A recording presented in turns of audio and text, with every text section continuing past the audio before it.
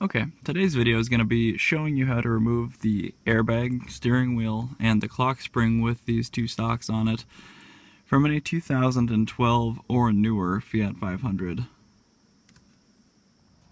Step one for us, since we're dealing with airbags, it's always a good idea to remove the negative terminal on the battery. This is very important because if you don't do this, there is always a risk of the airbag deploying. Also, there will be a fault code stored in the airbag computer if you do not do this, which you will then have to take to the dealer and get reset. In order to remove the negative battery terminal, take a 10mm wrench, loosen this nut, and simply pull off and slide out of the way. The next step is actually the airbag itself. This airbag is held in with two metal, they're very hard to describe, but basically pressure tension clips.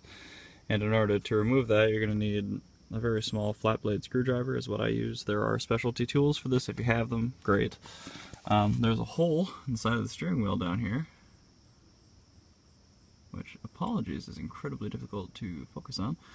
Alright, so you're going to stick the screwdriver straight in the side of that, and while you're doing so, you're going to feel around for that metal clip. Okay, so it's backwards just a little ways. I'm pushing it in right now, and I have to set down the camera because I have to use my other hand and simply pull this side of the airbag out slightly to make sure that it is unlatched. The only thing I've done now is reached over and unlatched this side of the airbag from the tension clip.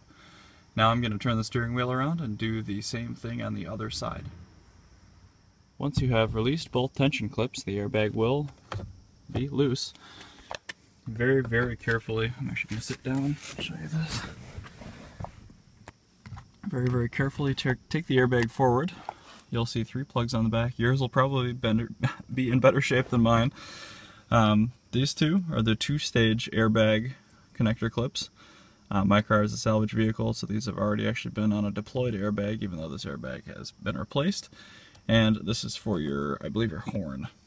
So start by taking very good care. These will break easily.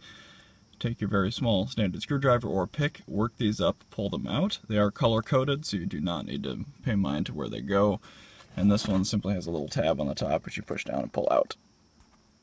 The next step is removing the steering wheel control cable, which is this guy right here. Little plastic clip, pull. Sorry. That's something I'm probably not going to be able to video and do at the same time, but there's a little plastic clip here. Pull that out toward you. This red clip will slide out. Next step is actual steering wheel removal. The only thing holding this on is a single 24mm hex nut, and then once that's off, these plugs will have to slide through there. These are attached to your clock spring. Here you can see the new clock spring. There they are. So what I'm going to do, put down the camera, take that 24mm nut off, and then I'm going to take the steering wheel off straight toward me. One thing of note, make sure that your steering wheel is perfectly straight, so when you put it back on, you have a good reference mark and you don't annoy yourself and having a slightly crooked wheel. Okay, there you have it. Your steering wheel's off. Next step, if you're doing clock spring replacement like I am, there are 2 screws on the bottom of the column here. One comes up through there, one comes up through there, you get out through the bottom, and there's also one up top here, and another right over there. So loosen those, and you should then have a loose cowl, which should be a little bit easier to remove. Now that you have the column cowl cover removed, there's a single clip on the bottom here, and there are 2 up top here. Remove those, mark them, and set them aside. The next step is slightly harder to see. This is the single 5mm hex that holds the entire clock spring on. I'm using a long clearance 5mm here, up in there. Loosen that all the way, and the clock spring should just come right off. So there you have it, the clock spring. Old one on the top for me, new one on the bottom. Installation is reversive removal.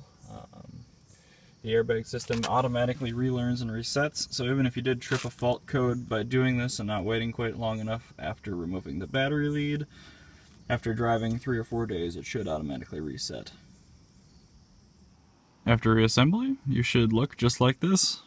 Next step is to plug in the battery, try everything out, and just see if that helped.